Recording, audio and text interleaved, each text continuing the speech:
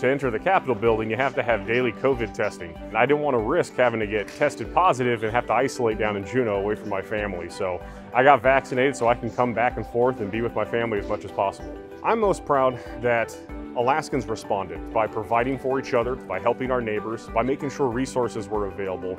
I feel fantastic. Glad to have this shot in my arm to continue to go out there and make sure I'm protected. Sleeves up, Alaska. A message from the Department of Health and Social Services.